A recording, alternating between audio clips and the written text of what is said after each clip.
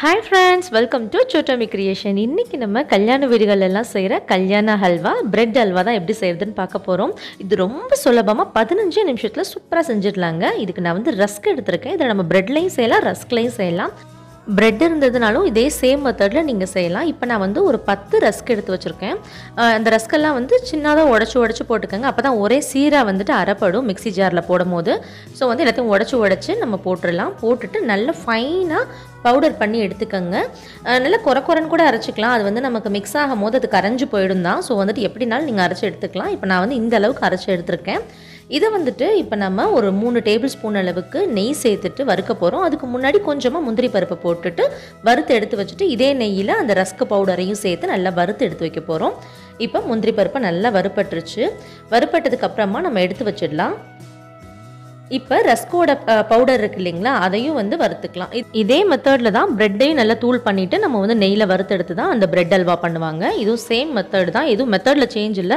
ரஸ்கில் பண்ணும் போது இன்னும் கொஞ்சம் சீக்கிரமாக முடிஞ்சிடும். பிரெட் வந்து கொஞ்சம் வறுப்படுறதுக்கு டைம் எடுக்கும். ரஸ்க் ஆல்ரெடி மொறுமொறுன்னு இருக்கும் அப்படின்றதுனால சீக்கிரத்துலேயே வறுப்பட்டுரும். நல்ல லோ ஃப்ளேமில் வச்சு சூப்பராக வறுத்தெடுக்கணும். ரொம்ப ஹையாக வச்சிங்கன்னா கருகி தான் போகும், அந்த ஸ்மெல்லே மாறி போயிடும். இப்போ வந்து நம்ம ஒயிட் சுகர் சேர்க்க போகிறதில்ல, ப்ரௌன் சுகர் தான் 1 கப் அளவு சேர்க்குறோம். அதாவது எவ்வளோ அளவு வந்து நம்ம ரஸ்க் சேர்க்குறோமோ, பவுடர் சேர்க்குறோமோ அதே அளவு தான் வந்து நம்ம சுகர் சேர்க்கணும். ஒயிட் சுகர்னாலும் சரி, ப்ரௌன் சுகர்னாலும் சரி. அதுக்கு 2 பங்கு தண்ணி ஊற்றிருக்கேன். இப்போ நான் அதை வந்து நல்லா கொஞ்சம் பாயில் ஆக விட்டுருங்க. பாயில் ஆக விட்டுட்டு இப்போ சிம்மில் போட்டாச்சு. சிம்மில் போட்டுட்டு தான் நீங்கள் வந்து இந்த பவுடரை வந்து கொஞ்சம் கொஞ்சமாக சேர்க்கணும்.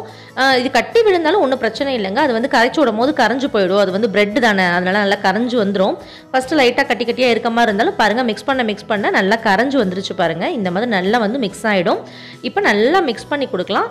இதுக்கப்புறம் பார்த்தீங்கன்னா ஒரு 10 மினிட்ஸில் உங்களுக்கு ஹல்வா ரெடி ஆயிடும். இது ரொம்ப நேரம் ப்ராசஸ்லாம் கிடையாது, ரொம்ப குயிக்காக சூப்பராக இருக்கும். கல்யாண வீட்டிலலாம் சாப்பிட்ற மாதிரி அவ்வளோ ஒரு டேஸ்டியாக வாயில் வச்சதுமே கரைஞ்சிடும். ஃபஸ்ட்டு இப்போ நான் வந்து ஒரு 2 டேபிள் ஸ்பூன் அளவுக்கு நெய் சேர்த்துருக்கேன். நீங்கள் வந்து நெய் அதிகமாக சேர்க்க முடியாது அப்படின்னீங்கன்னா கொஞ்சமாக எண்ணெய் கூட மிக்ஸ் பண்ணி நெய்யோட சேர்க்கலாம், ஒன்றும் பிரச்சனை இல்லை. டோட்டலாக இதுக்கு நான் 10 டேபிள் ஸ்பூன் அளவுக்கு நான் வந்து நெய் சேர்ப்பேன்.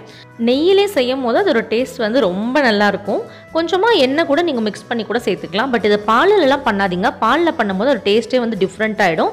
இந்த ஹல்வா வந்து முற்றிலுமாக வந்து நீங்கள் தண்ணியில் தான் பண்ணணும். நல்லா வந்து பாயில் பண்ணி பாகெல்லாம் கன்சிஸ்டன்சி வர வேண்டியதெல்லாம் கிடையாது. லைட்டாக நமக்கு அந்த சக்கரை வந்து கரைஞ்சு 2 கொதி வந்தாலே போதும். அதுக்கப்புறம் நம்ம வந்து பிரெட் கிரம்ஸை சேர்த்துடலாம். பாகு கன்சிஸ்டன்சி வரணும்னு அவசியம் இல்லை. இப்போ 2 டேபிள் ஸ்பூன் அளவுக்கு நெய் சேர்த்துருக்கேன். ரொம்ப கிளறிட்டே இருக்கணும்னு அவசியம் இல்லைங்க. அப்படியே விட்டிங்கன்னா நல்லா நெய்யெல்லாம் தனியாக பிரிஞ்சு வரும். அந்த அளவுக்கு நல்லா மிக்ஸ் பண்ணி விட்டுட்டே வரணும். இப்போ நம்ம வறுத்து வச்சிருக்கிற முந்திரி பருப்பை வந்து நான் சின்னதாக வந்து உடச்சி வச்சுருக்கேன். ஏன்னா அப்படியே முழுசாக போடுறத அப்படியே குட்டியாக உடச்சி வச்சோன்னா நிறைய சாப்பிடும் போது கிடைக்கும் அங்கங்கே. ஸோ அதனால் உடச்சி வச்சுருக்கேன். ஒரு 10லேருந்து 12 முந்திரி பருப்பை சேர்த்துக்கங்க. உங்களோட இஷ்டப்படி முந்திரி பருப்பு எவ்வளோ நாள் சேர்த்துக்கலாம்.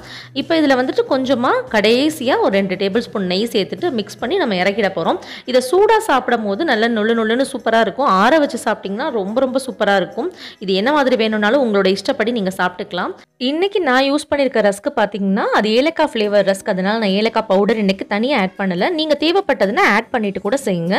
இப்போ பாருங்கள், நல்லா நெய்யெல்லாம் தனியாக பிரிஞ்சிருச்சு. கடாயில் கொஞ்சம் கூட ஒட்டாமல் சூப்பராக ரெடி ஆயிடுச்சு.